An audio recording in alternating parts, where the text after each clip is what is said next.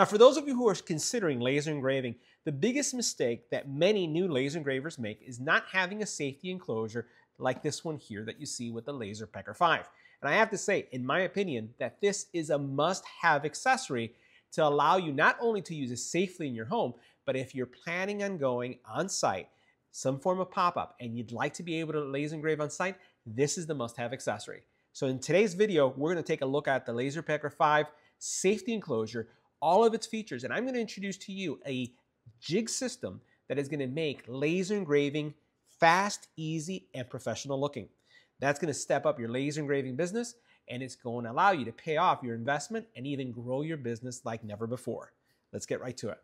Now, we've been testing out the Laser Pecker safety enclosure for some time now, and we've been thoroughly surprised with how well it worked, but we've also identified that there's some limitations, and that's why we've actually created a laser engraving jig system that helps us get the maximum output out of this solution. And you can see that right here. So if you're looking, to example, to engrave bottle openers like this, we have a jig for that. If you'd like to be able to engrave, let's say, bottle openers, which are also a popular item, or a bottle stopper like you see here, this is another jig. If you're looking to engrave, let's say, for example, cork coasters, we have a jig for that too. If you're looking to engrave, let's say, these are metal clips for hats, very popular, there's a jig for it as well. We have a jig for slates. We have over 240 jigs that are going to change the way you use your Laser Pecker 5 with this enclosure.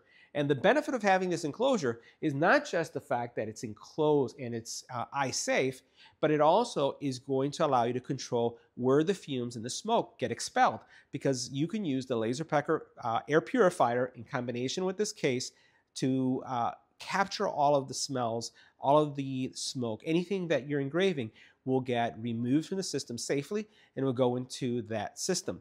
So this is going to be great for those of you who want to use this, let's say, on site, if you're going to do jewelry or if you're going to do any of the items that you saw here. So what we're going to do is we're just going to open this up for a second so that we can see some of the things that are going on in here. And you'll see that I also have a jig inside. Now, the Laser Pecker safety enclosure does expand how you use the Laser Pecker 5. And as I mentioned, I feel that this is a must-have accessory because of all of the benefits that you get from it. First of all, you do get a camera, and that camera allows you to see and place the engravings, align them on the objects that you want to engrave, which makes it very easy. The other thing, and I would say is probably the number one thing about this, is that the actual glass that you see here, or the shielding that you see here, means that you don't have to wear any kind of glasses when you're using this. So if you do take this on site, and let's say you're using this in a pop-up scenario where you're selling laser goods, you don't have to worry about anyone getting exposed to any of the laser beams, because that's going to be protected. You can see also that you have a lighting solution inside. So as I open this up, you can see how bright this is. So you can see everything that's going on internally. Now, one of the things that I was a little disappointed in is that you have a very large platform, but you don't really have a large engraving area. Matter of fact, Laser Pecker recommends that you try to stay in the center of the laser, of the actual beam or the actual lens where it's positioned, to get the best engraving experience. And that kind of limits what you have over here. So you can't really engrave anything over here or over there. So you're still looking at very similar to the same area. In order to overcome that limitation and to be able to place objects quickly, that's why we've invented this Laser Pecker jig system that allows us to place products to engrave very fast. So for example, if I want to engrave these bottle openers that we just talked about, all I have to do is grab it, slide it in, and I can go into the Laser Pecker software and engrave. If I'd like to switch from the actual bottle openers to the corks, all I have to do is put it just like that, and then I'm ready to go. It's been placed and locked in right underneath the lens, so I'm going to get the maximum benefit of that. And you can see that I can switch very quickly, and just using the Laser Pecker software, it makes it really easy for me to engrave and place things on it, especially also with the camera. So a lot of benefit and a lot of flexibility when it comes to being able to engrave.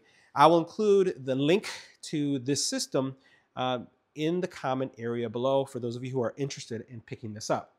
Now, one of the things that you can do also with this, you'll notice that you have lights on here and here. Well, one is an indicator that the actual Laser Pecker 5 is connected to the network, and the other one is that the actual enclosure itself is connected to the network. Both have to be connected to the network, and you'll have to set them up separately. It makes me feel like the enclosure and the Laser Pecker are not one device when you have to create these two separate connections.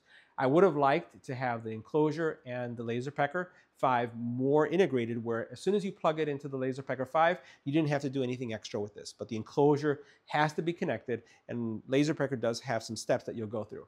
You then also have the ability to raise and lower the platform. And when you have this connected, you will have your two dots that allow you to focus, or what you can do is put in the material thickness, and then that will allow you to focus as well. What I typically do is I use the two dots. I prefer to use that versus material thickness because it's a lot faster. And let's face it, if I'm using a jig, the material thickness is going to be different. So I like doing that. Now, what you'll notice is on the back side, you do have another opening in the back where you can reach into the back and do things. I don't know why I would do this. Maybe if I haven't tried using the rotary here, but I think that using the rotary would be a little bit challenging in this scenario. I'll have to see. But don't really find much function for having the back door the way that is. Now, in addition to being able to raise and lower the platform and actually view what's going on with the actual case, you do have an emergency stop here on the side. One of the things that the system does not have is it does not have an on and off button. But what I've been doing is I've been using the emergency stop as my on and off. So as I have this plugged in, all I do is turn it on by just flipping this emergency stop, and that goes into my on position. I've been doing this for now several months this way, and I find that there's been no harm, nothing has changed in the platform by doing that because, again, it lacks an on and off system. So this makes things quite easier for me as well. Now, the actual Laser Pecker 5, when you connect it to the actual enclosure, is connected with two screws, and you're going to find instructions on that. You tighten it up. But the one thing to note that even though you have a handle, you cannot raise the Laser Pecker 5 and the safety enclosure as one unit by pulling up on the handle. You'll actually break it because the screws that you have here don't really lock in all parts of the Laser Pecker 5. So all it's doing is holding the front, but the back will tilt forward, and then that can damage the case, and that probably is going to be able to damage your Laser Pecker 5. So if you're going to pick this up and move it, you'll want to grab it like if it was a barrel, right? Bring the whole thing and move it around in that way. So let's go ahead and take a closer look on the side. We'll zoom in right here. And, literally, I like doing this in my kitchen because the enclosure really makes it really easy for you to use this anywhere. And that's what we're talking about here. So I can, without worry, engrave. As long as I have my smoke eater or smoke purifier connected, I'm going to be okay. You'll notice here's the stop button. You do have some plugs right here that this is going to allow you to connect the Laser Pecker fire safety solution.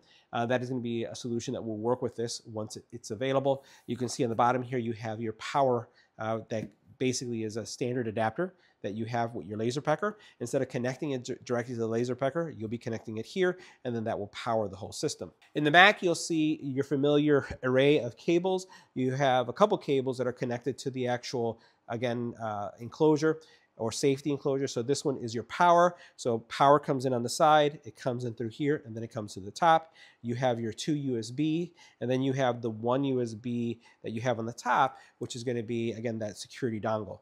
In the back, you have this pass-through, right? And maybe, I guess, one of the benefits of having this pass-through, now that I think about it, is if I have a longer object that I'd want to be able to have a portion of the object coming out. Let's say, for example, I think this would probably fit a skateboard. If I wanted to put a skateboard top and then just have a portion of it in and a portion of it out, that would work, I guess. That's something that I could go ahead and test out later. On the side here, you do have the ability to connect your smoke eater, connecting it to here, and it uses the Laser Pecker standard adapter. So it's going to connect to this, and it's going to lock in easily. So literally, that's all there is to it. So what I'll do now is I'll show you how the software interacts with it, and you'll start seeing some of the things that I'm talking about when it comes to laser engraving area. You don't really get a larger laser engraving area, but you do get that peace of mind of having the enclosure that's bringing the camera function, which I love. And in my experience, it's been really accurate when it comes to the placement of the engraving and the item. And then the other thing I love is that I don't have to worry about the safety glasses and that I can control the smoke a lot easier. With the other solution, it was a little bit more difficult because, even though you had the cover, I felt that there was more leakage. I don't find that there's much leakage with this at all. Now, let me show you how the jig adapter with the enclosure would work together if you have an enclosure like I have. So the first thing you're going to do is the actual file itself has this frame, which represents the actual jig adapter sliding space. Right? So I just put this around my coaster jig that I have right here, and that's aligned nicely. Then I'm going to grab the SVG that represents the actual coaster itself, and I'm going to bring this into place. When I bring this into place, you're going to notice that I'm going to get two crosshairs. You see that crosshair right there? That's basically telling me that that's right now in the center, which all of the jigs are set this way. And you notice that the image of the coaster is also there because of the enclosure. Now that I know that those two are aligned nicely, I'm going to go ahead over here and I'm going to turn off the rectangle because I don't need that. I'm going to leave the circle there because I now want to take the image that I want to have in there, or the graphic, and have that aligned. So notice as soon as I move that into place, you see how that crosshair comes in? Now that crosshair tells me that I am in the center of that circle. I'm going to go ahead and turn off that eclipse. Don't need to see that anymore. But what I am going to do is I'm going to do a preview now. And the preview, I'm going to see where this aligns. Now, I want to make sure that even though my camera here is showing me where it should be, I want to check and see with the actual coaster if it's in place. And you can see right here how that is in place right there as well. So everything is aligning really nicely. And you may ask yourself like, wow, those are a lot of steps that you go through, but we go through that just to make sure that things are aligned well. So I'm just double checking everything because, you know, what's going to happen next, if I need to do 10 coasters that all of them that say Blessed with Boys, all I got to do is just swap them out and hit print, hit print, hit print, or in this case, engrave, engrave, engrave, because it's just going to engrave. All right, so now that we have everything set up, we're going to go ahead and try the laser engraving. So we're going to go ahead and hit laser engrave, because now we know everything else looks like it's aligned. And we're going to hit confirm. Watch how fast this is going to go. And there it goes. Super duper fast. Right, exactly where we wanted it. That looks great. So I highly recommend the Laser Pecker 5 enclosure. And if you have a Laser Pecker 2, 3, 4, and you want to be able to have repeatable engravings, professional looking products that are fast and easy to engrave, make sure you check out our jig system. See you in the next video.